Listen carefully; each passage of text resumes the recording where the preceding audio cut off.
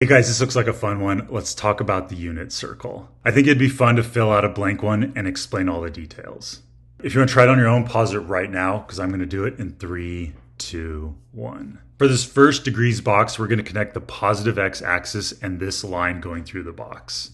This is 30 degrees. And we'll do the same thing for the next box. That's going to be 45 degrees.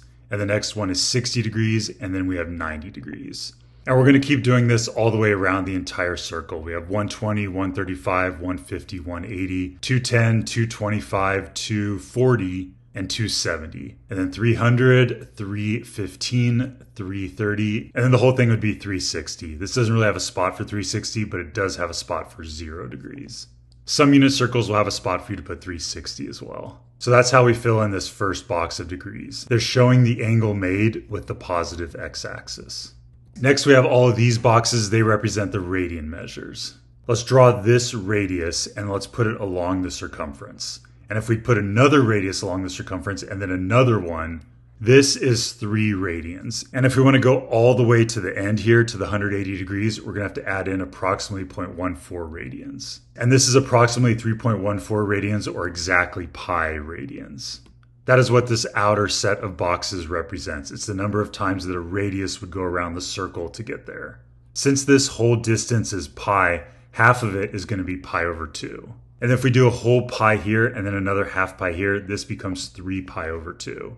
It's 1.5 pi's. And then all the way around the circle would be 2 pi. And once again, there's no spot for the 2 pi's, so we'll put in 0. Now to get the rest of these, I want to show you a cool pattern. Let's split it all up into eighths. Each of these eighths represents pi over 4 radians. So this first one is going to be 0. This next one would be pi over 4. And this one is going to be 2 pi over 4. But that simplifies into pi over 2. And then we have 3 pi over 4, 4 pi over 4, 5 pi over 4, 6 pi over 4, 7 pi over 4, and then 8 pi over 4. And the 4 pi over 4 simplified to pi, and the 6 pi over 4 simplified to 3 pi over 2. And that's where these ones come from. And then we can split it up again into sixths. Each of these sixths represents pi over 3.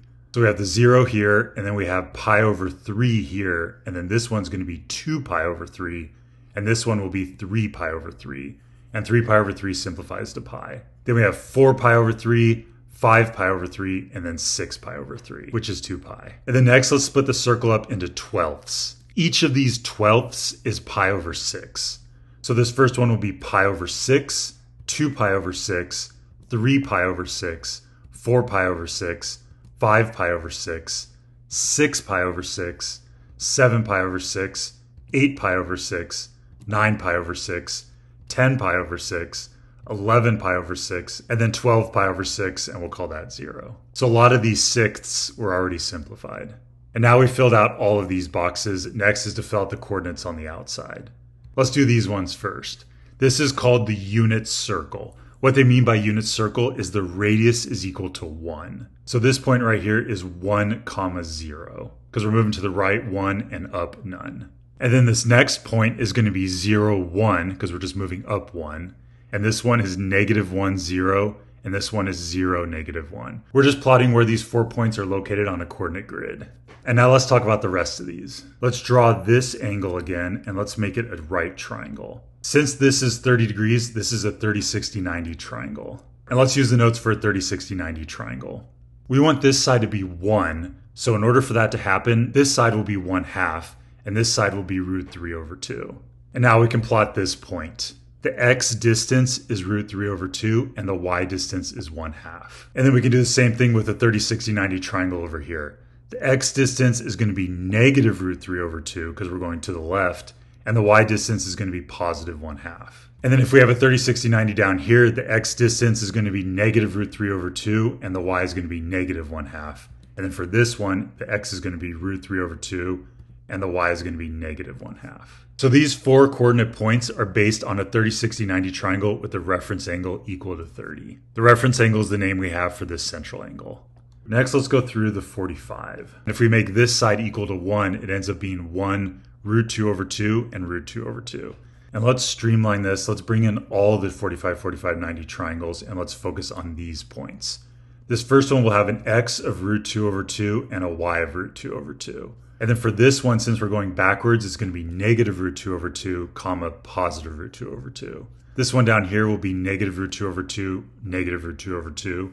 And this one will be positive root 2 over 2, negative root 2 over 2.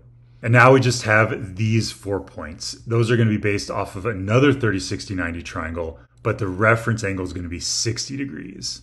Let's copy all those down and let's focus on these 4 points. The x here is going to be 1/2, and the height is going to be root 3 over 2. And same thing for the other ones. The x's will all be 1/2, some of them negative, some of them positive. And the y's will all be root 3 over 2, some of them negative, some of them positive. And that's our unit circle all filled out. Actually, let's move these up. Let's give this a spot for 360 degrees and 2 pi radians. So this is a good looking unit circle. That's everything you should need. How exciting.